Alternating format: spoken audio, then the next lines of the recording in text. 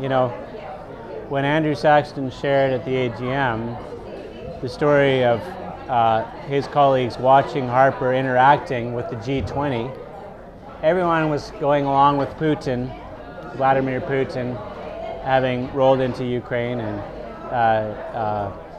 destabilizing the situation there in a number of ways, but they were acting as if nothing had happened. You know, socially in the meetings, the Australia. yeah, shaking hands, acting as nothing had happened. And he went and he tried to shake people's hands, and he went and asked for Harper's hand, and Harper was the only one that called him out on the carpet and said, "Well, I shake your hand. I'll put my hand in yours, but you have to take yours out of Ukraine. You need to get out of Ukraine."